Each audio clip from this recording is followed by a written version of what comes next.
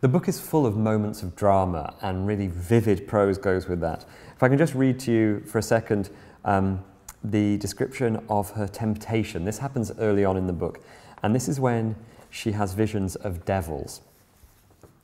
At this time she saw, so she thought, devils opening their mouths, all inflamed with burning flames of fire, as though they might have swallowed her in, sometimes pouring at her, sometimes threatening her, sometimes pulling her and dragging her around, both night and day during the aforesaid time. And the devil also cried out after her with grave threats, and told her that she should forsake her Christianity, her faith, and deny her God, his mother, and all the saints in heaven, her good works and all good virtues, her father, her mother, and all her friends. And so she did.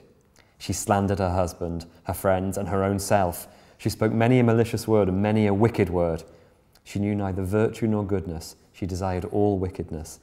Just as the spirits tempted her to say and do, so she said and did. She would have killed herself many a time at their promptings and been damned with them in hell. And in witness of this, she bit her own hands so violently that the scar could be seen afterwards for her whole life.